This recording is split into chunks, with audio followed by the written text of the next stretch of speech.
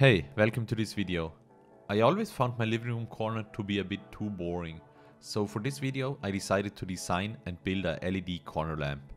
Let's have a look at what I came up with.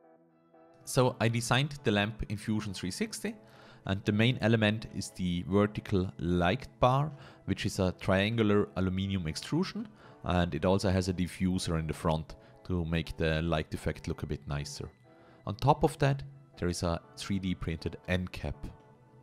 If you're going down to the base, you can see we also have a 3D printed base element, and this comes in multiple variants. For example, this one has spacers to have a nice distance to the corner for a very nice effect. But for example, if you want to move it closer or further away, there's also a variant without a spacer. And there's also a different kind of spacer available. And I also decided to include one version without the hole on top and a second version with a hole on top, and the hole would be for a switch.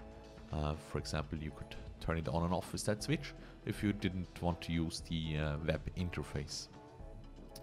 The base itself, if you remove the lid, has space for an Arduino Micro or Nano, and also the button. It also features a hole for the cables to go through, one here in the corner, and there are two more holes below or inside the leg pieces or the leg holders, and this allows for cables to be routed from, for example, inside the leg here. If you had a sock blockade here, you could run the cable through the leg into the base. The legs themselves are also aluminium extrusions, and those are a square U profile.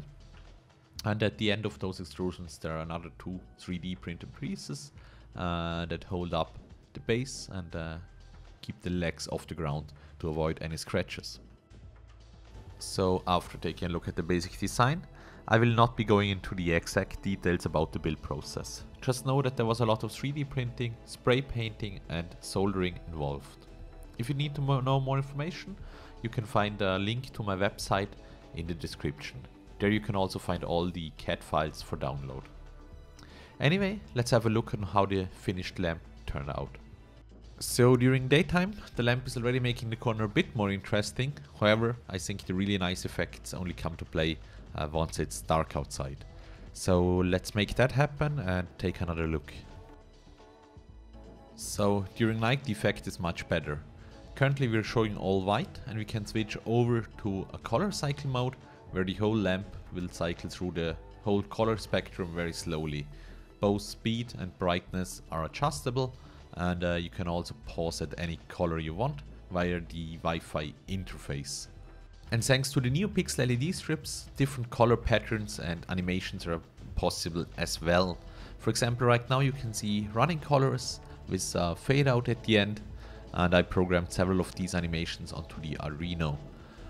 They have options that are adjustable via the Wi-Fi interface, and these allow you to modify them. For example, turn on or off the randomization, allow fade outs and all that stuff. And I will show off some more of these animations towards the end of the video. However, I think it's enough of me talking, so I want to say thank you very much for watching. Check out the links in the video description if you're interested in more information, and have a great day.